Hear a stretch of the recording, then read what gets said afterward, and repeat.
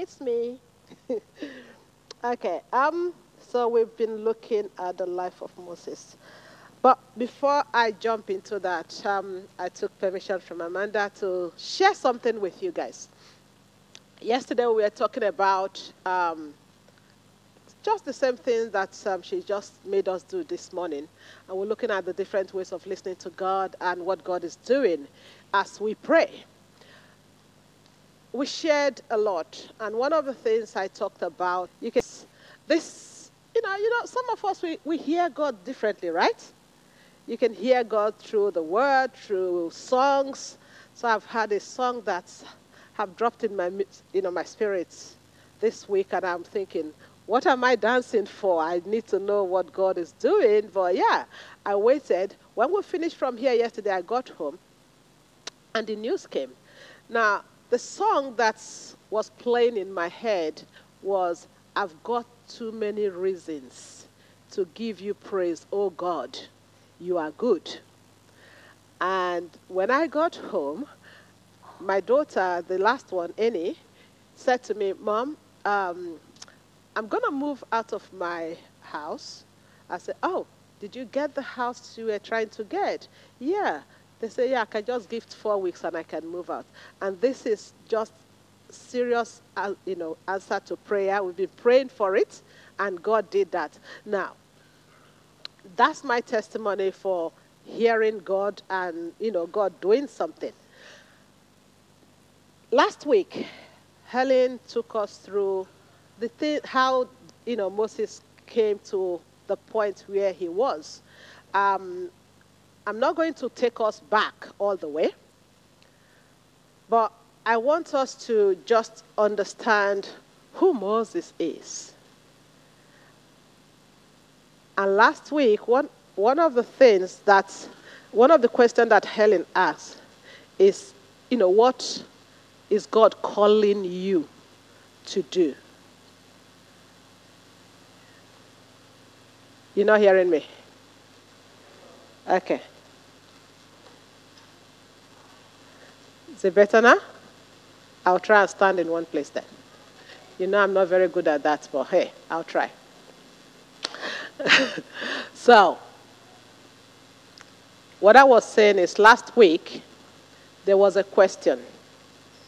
What is God calling you to do? There are a lot of things going on in church today.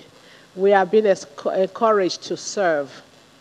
What do you think God is calling you to do? Moses was called. He was not willing to just run into it. He had 1,001 excuses why he is not good enough. I want to take you through this, let's look at it from a counseling or a therapeutics angle. Moses, I don't think, had a very high self-esteem. Fear was working in him. And if you look at this, that does not actually tell you that this is who this person really is, because Moses is a Levite. He was born into a Levite family. But do you know that when we are on a journey, sometimes you get detours, yeah? Does that mean that the journey was not meant to happen? No. Moses went from being part of the Levites to being dropped in the water for safety. Another thing that happened yesterday, a lady I was speaking to yesterday, I called her by the name I knew her. I said, oh, hi, Barbara. She said, oh, that's not my name anymore. And I'm like, yeah, what happened? What's wrong with Barbara? Oh, that means foreigner, and I'm not a foreigner. I'm like, okay, that's good. If Moses were to be alive today, do you think he would have changed his name? He could have. Do you know what the meaning of his name is? fetched out of water. Do you think it's a nice name? Nope. I think if Moses were here today, he could have just did Poe and just changed his name. Because that's not a very nice name, is it? It doesn't actually say, I'm a Levite, I'm a priest. Fetched out of water. But he was fetched at the end out of living in Pharaoh's house as, from being a priest of God, he was taken to become a priest in Pharaoh's compound. But God fetched him out when the time was right. See, sometimes when we go through a journey, we curse God, we complain. I listen to this every day from my clients. One thing that God have done in the last couple of months is a lot of the clients that come to me are those that are saying, I want a Christian-based counseling. I want to get something out of my Christian faith. I want to come back to my Christian faith. But then they will come and tell you, God have actually let me down. I don't know how to continue.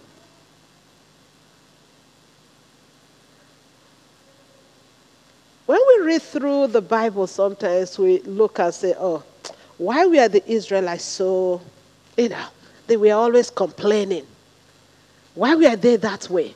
We do the same thing.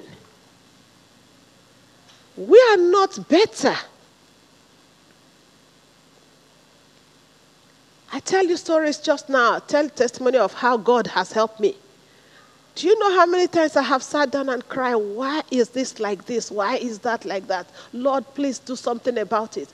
But am I remembering where he's taken me out of? Am I remembering how far he has brought me? By the way, Amanda, thank you for those songs. They were wonderful. They were actually to the point. We need to just look back, learn to say thank you without complaining. We're very good. We are in a season where, in an era where complaining is very good. We do it very well.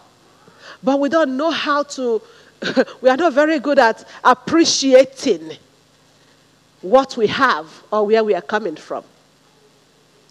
Somebody sent me something this morning and it made me laugh. I was telling my sister-in-law there, a young lady suing her parents for giving birth to her.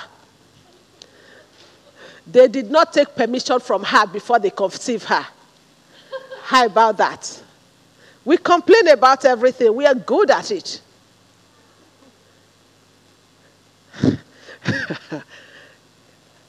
Did not take permission before they conceived you. And you did not tell her that she's going to grow up and get a job. You commit a sin. We are good at complaining. The Israelites complained because God called Moses, gave him the instruction to get his people out. Didn't he? But it was not straightforward. It didn't mean that, God have said, this is going to happen in your life, and the enemy will say, okay, yep, go ahead. If God gives you an instruction, try run with it, even if there are obstacles. Because the obstacles are just parts of life, isn't it? When we were talking yesterday, we talked about the different things that we hear when we listen to things. And we talked about the songs we sing. We were singing songs just now. Did you listen to the lyrics? What are they saying? The God of the mountain is still the God of the valley. So when God gives you that instruction to go, and you are going, and things are not going as you want them to go, it doesn't mean that God did not send you. Keep at it, and you will see what God will do.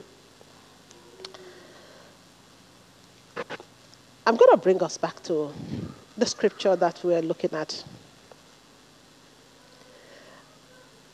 I put in this Exodus chapter 5, I just wanted to pick everything out, what was all in it, okay? So paraphrasing it, in Exodus chapter 5, we are told of the problems Moses faced. Pharaoh denied the Israelites permission to leave. And at the end, the Hebrew people themselves, they got really depressed about this, because from where somebody will supply you, let's say for today, cement, sand, water, shovel, and everything you need to mold a block, they said, we're not giving you anything. Go look for your own stuff. But I want you to make, you were supposed to make 20 bricks a day, I still want those 20 bricks, but I'm not giving you anything to do it. So if it were you, will you be happy? They had a reason to complain, but we complain. But at the end of the day, God is still God. They don't like. So they complained to Moses. Moses, we don't like this. This God that you say is going to take us from this place, he's not doing it. So Moses, what did he do? He took their complaint. He heard them. He listened and took it back to the person that sent him the message. Right? So if I say, come, let me tell you, let's do something. Yeah?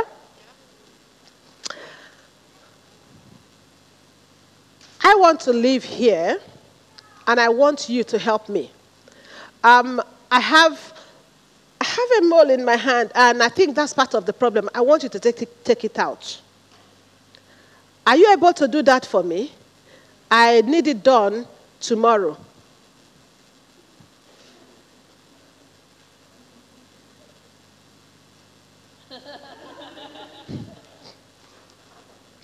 What will you say to that?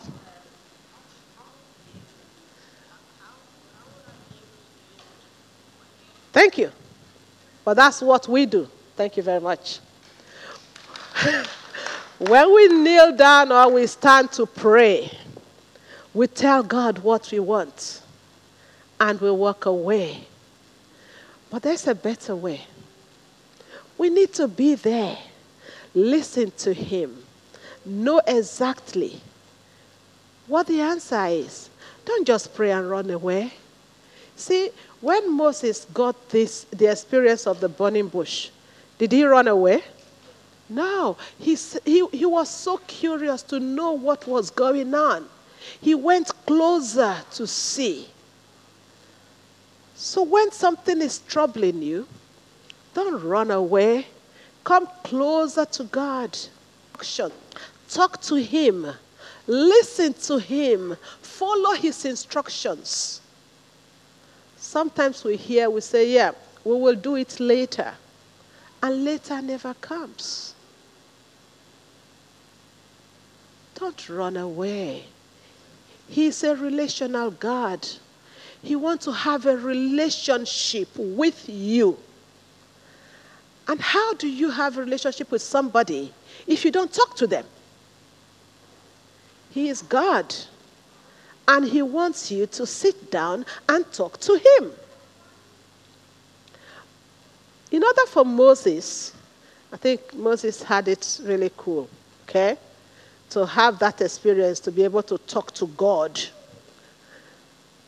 I'm sure if we had that, will it change us? I don't think so. We will still be doubtful. But he had that. But still, he was able to come back to God and say, you know, these people, they are your people. You are the one that said I should go and bring them out. He said, then Moses turned again to the Lord and said, "O Lord, why have you mistreated these people? Why did you ever send me?" See the complaints? It's not saying, why did the Egyptians mistreat the people? He said, why did you mistreat these people? Since I first came to Pharaoh, in your name, he has mistreated these people, and you have done nothing at all to deliver them. God have done nothing at all. See, they did not look at what God was doing. Not in their life. The kind of treatment they were getting, if God was not in the journey, they would have died. But they were not looking at that. They were looking at the pain they were going through. They saw the pain and were crying to God. But because they were going via somebody, Moses, they went to Moses. But we have something different today. Through Christ, we have access. We can kneel down in our houses. We can stand anywhere you are and talk to God. The Bible says we should pray without ceasing. Keep going. Keep pushing. Push, push, push. Don't stop. I always say to my clients, the only time that we stop learning is when we are lying down and going under, 6 feet under. So we keep learning. We keep pushing. We keep asking. We keep loving on this God that loves us so much and have given us so much. I don't know about you. When you look at your life, what do you see? Do you see this God that have pulled you out of where you were to where you are today?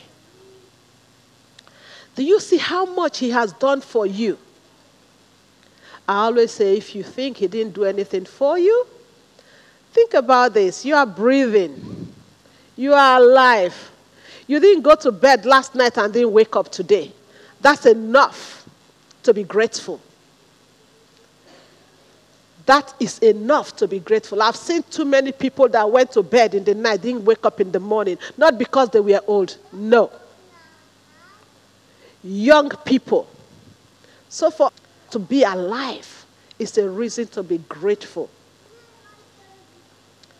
And when you kneel down or you stand to pray today, please spend some few minutes, being still. Be still in his presence. Take some time, go out for a walk in the park. Play some praise and worship music in your ears and just listen to them. See the beauty of his creation and at the same time pray. Because at that point, you are not distracted about, going to do the washing, going to wash something else. When you are walking, you're facing something. So you will hear him. You can be walking and praying, and you will hear him clearer than you would when you say you're going to stay somewhere to do it.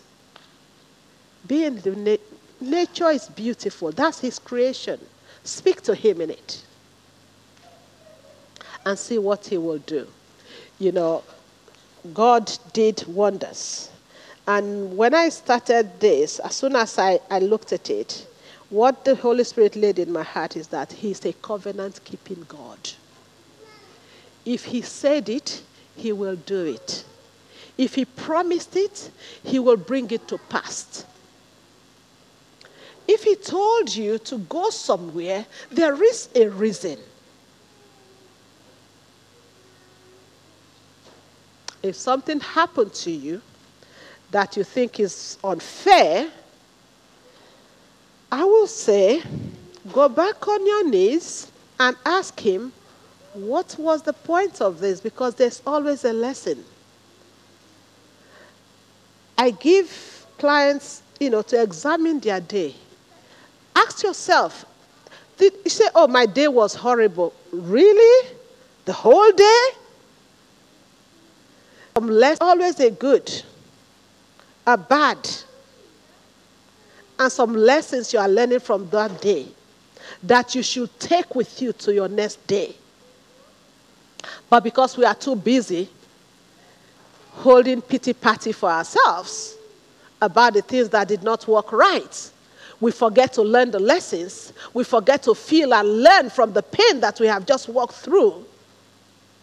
And that's not the way to live life. Let's know that the life we live in, there is good, bad, and ugly, but at the same time, there are lessons. Those of you that play games. When you play a game, you collect stars, isn't it? The stars you collect are for you to go through the journey, faster and safer. Like, it will let you pass through some places. That's what the negatives that comes in our life, that's what they are. They help us learn about things that will help us in the next stage of our journey. But if you decide not to pay attention to that, and you only pay attention to the pain that was in it, learn from it. Learn from it.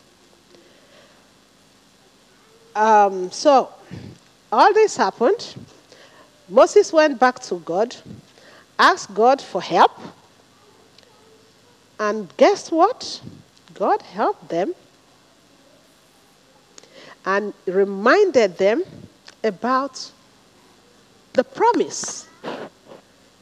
This promise was given years ago, but God is telling them, I will give this to you. I promised, and I will not fail. I don't promise like, everybody else does. Your brother, your sister, your mother, your father can promise you that they will give you a house and then leave you with nothing. God is not like that. If he said it, he will do it. He'll take you through that Red Sea. He will part the Red Sea and say, my daughter, my son, walk through. The problems you carry, bring it to God. Ask him, how can I navigate through this? What can I do? Who have you put in place to help me through this journey? Because sometimes you have somebody in place that God has put in place to help you through the journey. You just need to reach out to that person.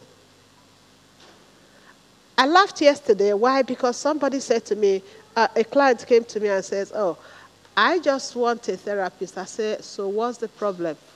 I don't have a problem yet, but I want to have a therapist in case the problem comes.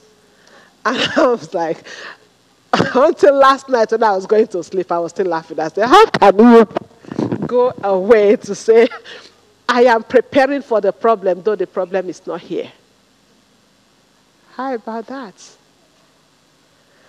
Let's prepare our minds so well to link on to God, hold on to him, saying, in case the problems come, I am under his covering, and he will always be there to listen to me.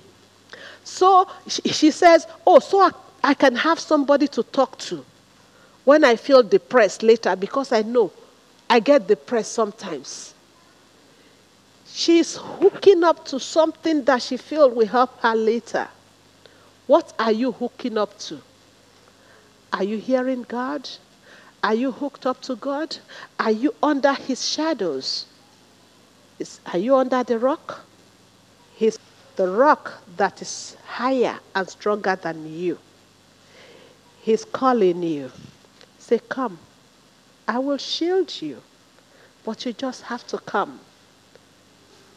I want to save you. I want to keep you. I want to help you. The load you're carrying is a lot. Come. Don't come to church with the rucksack in your back. Next week is rucksack Sunday, isn't it? Don't come to church with the rucksack in your back with pain, worries. Come to church and you say, okay, stay here now. Okay? And when you finish church, you say, okay, when they say in Jesus' name, amen, you come, you say, okay, let me carry my load back. Let's learn to leave it at the foot of the cross because God wants us to do so. That's the best way for us to go. And that's how we can go. The Israelites got their deliverance. It took years, but they got there. And at the same time, we can also become winners in this journey. But only if we listen to him, hear him, and do what he has said we should do. Amen.